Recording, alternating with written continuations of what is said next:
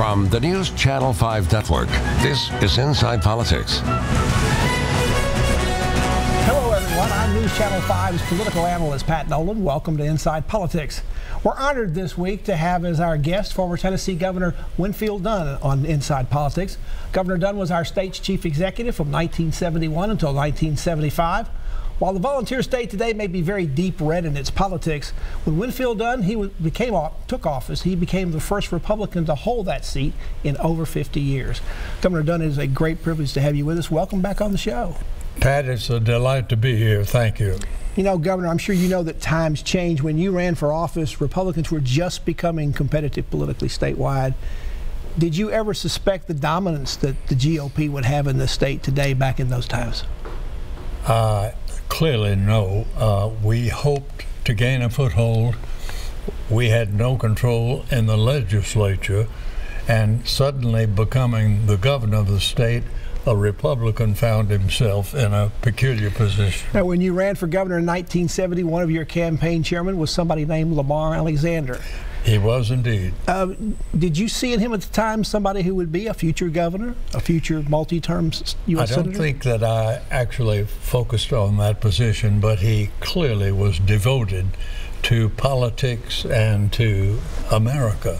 And I'm not at all surprised how well he's done, and he certainly has the intellect to do it, so we're very proud of Lamar. To contrast how much politics has changed over the years, when statewide candidates run today, they plan it, they poll it, they work at it for years before they even begin to announce to run for office. You announced in April of 1970 and the primary was in August. That's just almost amazing. The media called you Winfield Who at the time because nobody knew who you were as a Memphis dentist. That's true. What made you think you had a chance to win? My naivety. Actually, if I had known all of the facts that existed at the time, I doubt seriously if I would have had the courage to try. Well, you had to beat some pretty big people even in the primary. I mean, you ran against the sitting Speaker of the House, who was a Republican at the time here in Tennessee. You ran against a Tennessee business icon in Maxie Jarman, and there were others in the race. What was your secret? What made you the candidate that was going to win? I think my secret in making progress was simply the fact that I felt with all my heart that it had to happen.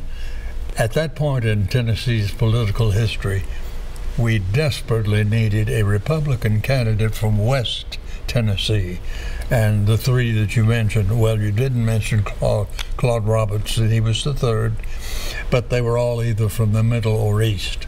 And I was devoted to the idea that West Tennessee should play a part in view of the fact that Congressman Brock from East Tennessee wanted to be the senator that year, and Howard Baker from East Tennessee was already the senator. Now, you wrote an autobiography about all this called From a Standing Start about 10 years ago.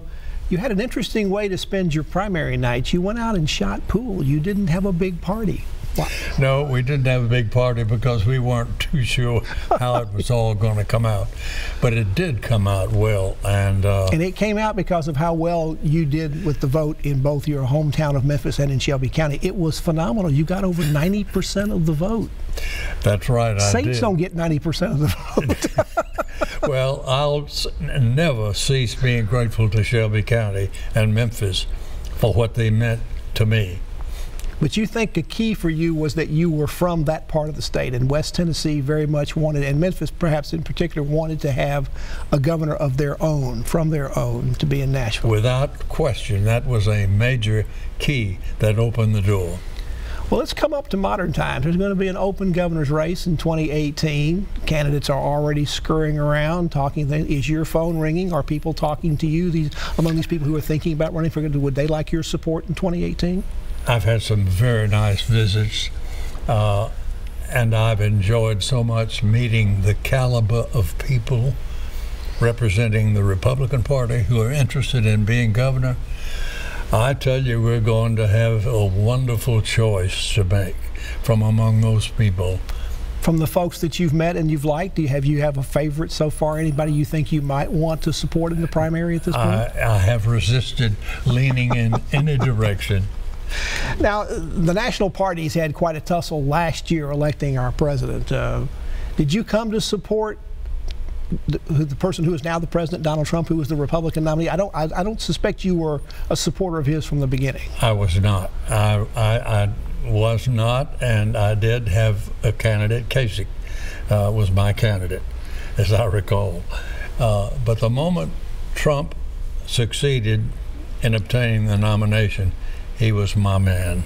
And I have been consistently for him, praying for him, and otherwise hoping that he can achieve what he wants to achieve. What do you think of roughly his first month in office so far? Well, it's been a mixed bag, as you could expect that it would be. He's had some great initiatives. He's demonstrated courage, and he's demonstrated foresight that our previous president simply didn't have available.